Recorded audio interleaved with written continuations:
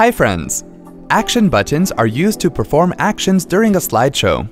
Do you want to add an action button in a presentation in Microsoft PowerPoint 2007? Here are the steps to do so. Open the desired PowerPoint presentation. Click on the Insert tab. In the Illustrations group, click on the down arrow icon in the Shapes button. From the drop-down list, under Action Buttons, click the button you want to add. Click a location on the slide and drag to draw the button. The Action Settings dialog box will appear.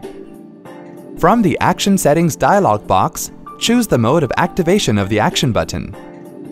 For example, to activate the button when you move the mouse pointer over it, click on the Mouse Over tab. To activate the button when you click on it, click on the Mouse Click tab. Choose the action of the action button. For example, to create a hyperlink, click on the Hyperlink to option and then select the destination for the hyperlink. Click on OK. Press the F5 key on your keyboard to check whether the action button is working properly or not. See? That wasn't hard at all. Thanks for watching. For more details, click on the eye icon on the top right of the video.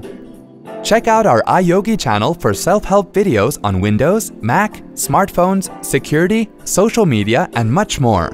Have something to ask or share? Pen it down in the comments. To get iYogi tech support, dial toll-free numbers. To stay empowered technically, subscribe to our channel.